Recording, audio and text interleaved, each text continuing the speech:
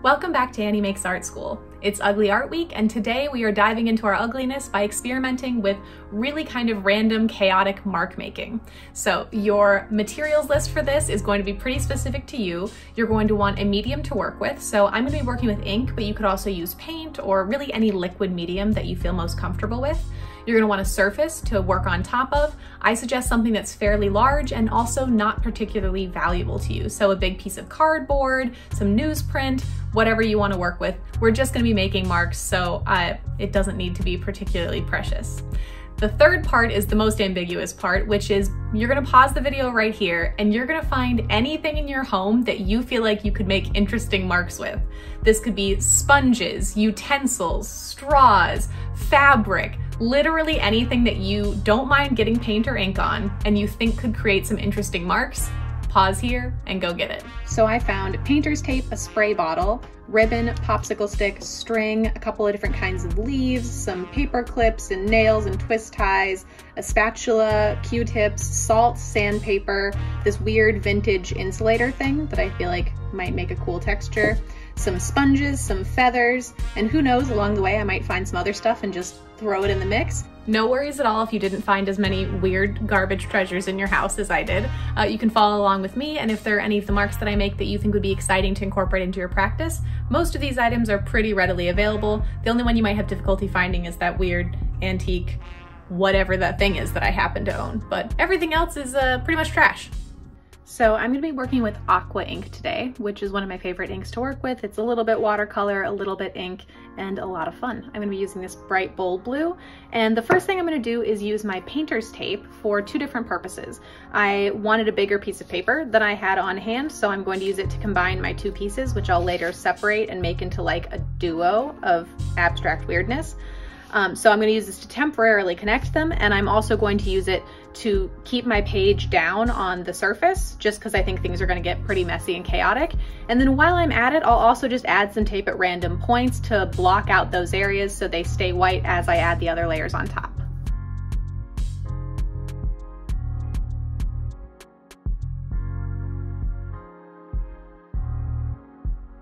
I like using painter's tape in abstract works because it adds this really crisp line to what's usually pretty loose, messy, chaotic material experimentation. So if you don't incorporate painter's tape into your practice, I do suggest you at least play with it and just see what you think. Okay, I think that's going to be our painter's tape for today. And that's going to help keep my paper down and also block out those areas. And from here, we're gonna get into our ink. So for today, I'm not gonna use a paintbrush at all. Okay, so I've gone through about half of my supplies so far, and I do think I wanna add in a second color. So I'm gonna pause. I'm letting this layer dry a little bit. I'm gonna wipe off some of the salt and take the tape off, and then go into it with another color and the rest of my supplies. While we let this dry, let's do a little review of how things have gone so far, because it's been a mixed bag. Okay, so first let's talk about some things that didn't work so great. My little dried leaves. I had high hopes for these guys, but they were too frail and too delicate, and they didn't really carry the ink across the page as much as I had hoped that they would. I think it really depends a lot on what leaves you're working with and how fragile they are, and then what kind of ink or paint you're working with. But in this case, like 1 out of 5 stars. I'm sorry. Similarly, I had very high hopes for nails for some reason. I felt that rubbing a pile of nails around the paper with my hands like a drunk baby was gonna somehow lead to a cool pattern. It did not. I still believe that there's some way that you could do cool stuff with these. I did a little like stamping with the little circle part, and that was okay, I guess. I don't know. 1 out of 5 stars, unfortunately. Now let's talk about some things that did work. First of all, my absolute favorite, ink string. Ink string gets 5 out of 5 stars. Ink string was very fun. Everyone should play with ink string. Very good. I do recommend a little thicker, like this is a yarn as opposed to like a sewing thread. Yeah. I've also seen online people will use those little like ball chains or anything that has this kind of vibe to it, worth playing with, I'd say. Next one that I love, spatula. I did not expect to love spatula as much as I did. I thought it was gonna be basically the same as my go-to paint smearer, which is just a little wooden popsicle stick. This is still great. This is gonna get like a, I don't know, 3 out of 5 stars. It's good. Spatula is much better. a more satisfying movement, really pulls the ink across the page in a much more smooth fashion. This is gonna get a 4, this is gonna get a 3. Okay, up next we've got some sponges. I used 2 different kinds here, more of kind of a traditional sponge and then more of an arty nature sponge. Both are good, both had a similar texture. The big difference that I saw was that this one's a little more tighter packed, a little more firm, so it kept the ink pretty heavy on the page, versus this one absorbed more of the ink and left a lighter impact. Depending on the effect you want, both are good. Fork. I threw fork in the mix last minute because I just saw it and got excited. Love fork. Fork is great. 4 out of 5 stars. Painter's tape and my little dish of salt. We're still waiting to see the effects. I have a pretty good guess. I've used them before, but on this particular piece, don't know yet, gotta let it dry.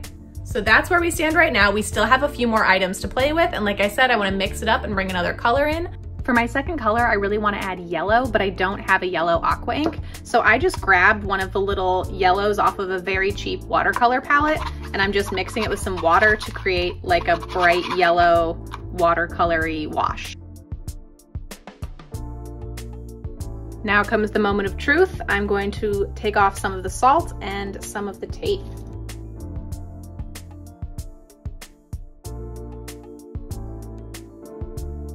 So you can see where that leaves that cool kind of speckly texture underneath. And then we're gonna peel off our painter's tape. Oh, look at that clean line amidst the chaos. This one's under my tripod a little bit. Sorry about that, excuse me.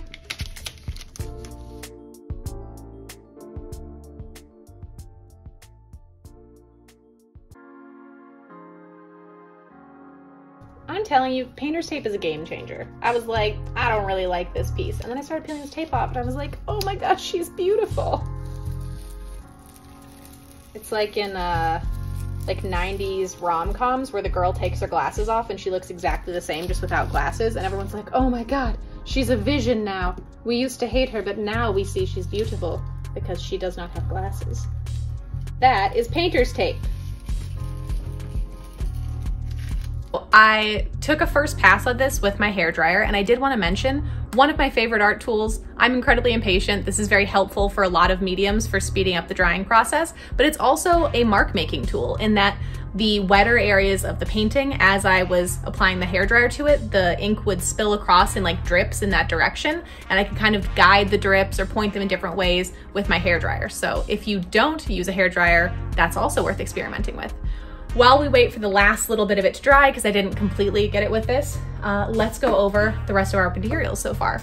So first of all, winner, winner, chicken dinner, 5 out of 5 stars. It creates the little dot circle, which I figured it would. That's not shocking. It's a circle of dots, of course it did. But I loved how smoothly it transferred over. It was really fun. It's like a big weird stamp. Love it. If you can get your hands on a vintage Hemingway 42, do that. Q-tips are an old favorite. They did their job, but they're not particularly exciting. 2 out of 5 stars. Paperclip was full go girl give us nothing energy. Did not help. I didn't unwind it. I'm sure I could have like drawn with it real skinny, but it didn't. 0 out of 5 stars. Don't care. Okay, I'm gonna be real with you. I had feathers in my original lineup to use, and then the first time I was drying, I used the hairdryer a little bit and I blew the feathers away. So I put them in a drawer so they wouldn't blow away, and then I forgot about them and now I don't care. So if you wanna find out if feathers make cool marks, that's on you now. And last but not least, we have sandpaper. I'm not sure how well this will work, especially on not an entirely dry surface, so I'm gonna find one of the drier areas. I'm actually finding I enjoy this more on the more fragile surfaces, the areas that are still a little bit damp, because it's having a more powerful reaction. That probably wouldn't be the case if my paper was a little thinner, because it would just eat it. But on this thicker paper, it lets me peel off the top layer in a really kind of soft way. Yeah, I'm not mad at that at all. I'm gonna say 4 out of 5 stars to our sandpapery friend. Okay, so here's how my finished pieces turned out. Here's 1, it's okay. I'm not wild about this one.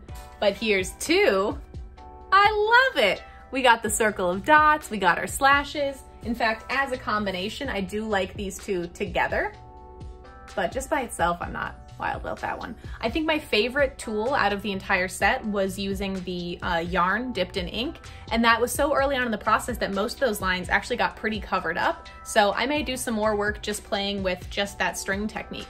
I'm really curious to see what you guys did, if you also engaged in some experimentation with different types of materials. If you post any of it online, please tag me. I want to see, I want to cheer you on, and I hope you're enjoying Ugly Art Week. There's a lot more yet to come.